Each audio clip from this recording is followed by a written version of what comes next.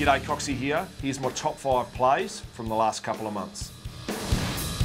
Number 5 is Shannon Bunga Hearn, shrugging off his opponent and not passing it as always and just jailing a goal from 50.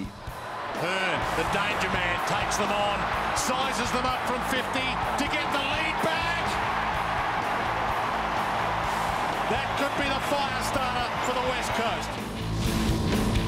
Number 4, well, wouldn't be the same without him. Obviously, Nick Nat and his mark against Fremantle over the big boys in the Derby.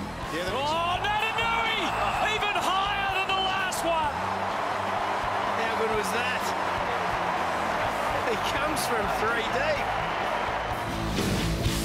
deep. Number 3, old Goldilocks himself. Pritter had a couple of handballs in the dying minutes against the Tigers for 2 goal assists to set up our win. Great smother coming now. I think it was Foley. Priddis works his way through.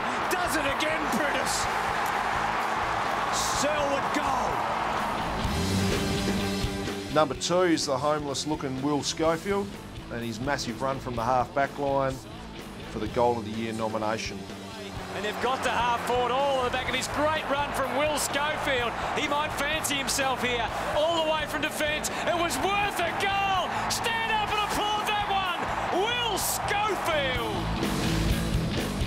And my number 1 play so far this year is Beau Waters. That massive grab against the Tigers to sew up the win. Kick away to half back. Waters. Oh! He's never done that before in his life.